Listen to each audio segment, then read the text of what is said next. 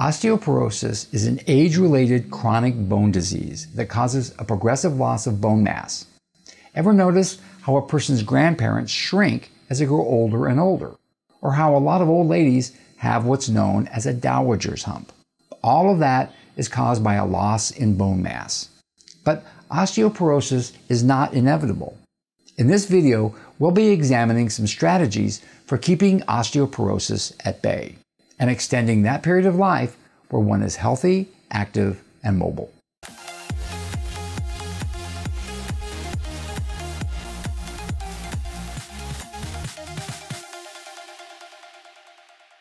If you want to slow or even reverse the aging process, if you want to turn back the clock on aging, then hit that subscribe button below and subscribe to this channel. Leave me a comment and let me know what you think about this channel or suggest topics you'd like me to do a video on. Hit the like button and hit the bell to be notified when I post a new video. Like most of the chronic diseases associated with aging, osteoporosis is progressive, sneaking up on you and only revealing itself once it's reached an advanced state. Most people don't even realize that they're suffering from osteoporosis until they fall and break something, like a hip. Bone mass is constantly growing throughout childhood and adolescence, reaching peak bone mass by age 25 or 30, which is when bones reach their maximum strength and density. Since the principal mineral in bones is calcium, it's critically important that we get enough dietary calcium during these formative years. But calcium is important in a number of bodily functions, such as helping with proper nerve function, muscle building and contraction, cell membrane stability and permeability, as well as helping blood clot and maintaining a healthy heart. So the bones are considered to be a repository for calcium stores in the body. Once we reach about 30 or 35, we stop absorbing calcium into the bones. But the need for that mineral doesn't go away. If we don't meet our calcium needs through diet, then it gets leached out of our bones to meet this need. As if this wasn't bad enough, after the age of 30 or 35, we start losing bone mass. Osteoporosis, or porous bones, is a bone disease that is defined by the gradual loss of bone mass with age. Bones become more porous, lose density, and become increasingly fragile. But why does this happen? Bones are actually made from living tissue, and they're in a constant state of renewal and repair. This process is called bone remodeling, and here's how it works. There are bone cells called osteoclasts that break down old damaged bone cells, and the components that make up our bones are reabsorbed into the bloodstream. However, there are also bone cells called osteoblasts, and these are responsible for generating new bone cells. Throughout most of our lives, these two types of bone cells are in balance, with the osteoblasts repairing and replacing just as many bone cells as the osteoclasts are breaking down. So, the skeleton remains in a state of bone homeostasis. But as we age, the osteoblasts go into decline, and they can't keep up with the osteoclasts, which for some reason do not go into decline. As a result, the osteoclasts break down more bone than the osteoblasts can repair, and bone mass is lost. And it's lost at an alarming rate. In the US alone, more than 30 million people suffer from moderate bone loss, or osteopenia, and 10 million more suffer from the more severe form of bone loss, osteoporosis, which comes with a higher risk of bone fracture. Now, take a look at this chart. It shows a couple of things. First off, note that as we age and bone loss becomes more severe, the incidence of osteopenia peaks at about age 70 to 79, then begins to drop off as the severity of bone loss pushes it into osteoporosis. Also, note that the figures for both osteopenia and osteoporosis combined represent the total incidence of bone loss, meaning that by the time we reach age 80, 90% of us are suffering from some degree of bone loss. Symptoms can include bone pain or tenderness, a loss of height, sometimes up to 6 inches, curvature of the spine, or a stooped posture called kyphosis, also known as dowager's hump. So what causes osteoporosis? Well, one of the biggest risk factors is gender. While osteoporosis is most prevalent in postmenopausal women, who can lose up to 7% of their bone mass per year, men are also at risk. 1 in 4 men over the age of 50 will break a bone due to osteoporosis, which makes it more likely than getting prostate cancer. About 2 million men in the US already have osteoporosis, with 12 million more being at risk. But what's the root cause of this loss of bone mass?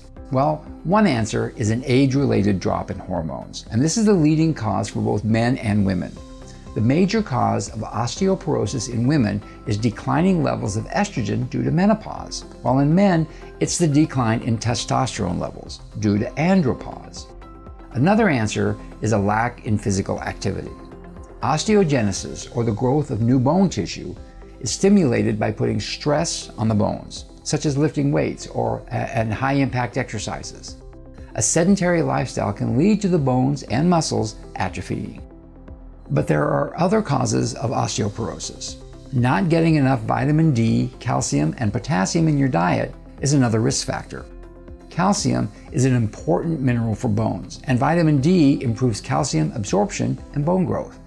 Potassium helps prevent the loss of calcium. Chronic rheumatoid arthritis, kidney or liver disease can also lead to osteoporosis, as well as drinking too much alcohol and smoking tobacco. But aging can also cause changes at the cellular level that can contribute to osteoporosis.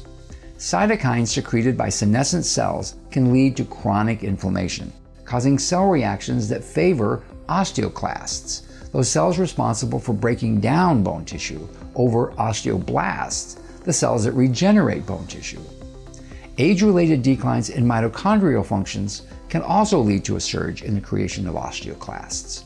And the way that happens is that macrophages, which are the white blood cells that can engulf and digest foreign invaders to the body, can diversify and transform into osteoclasts when the mitochondria become damaged. While osteoporosis is both insidious and progressive, it can be easily diagnosed. And the time to diagnose it is early in its progress, long before symptoms start to develop. But who should get tested? If a man is over the age of 70, then he should definitely get tested.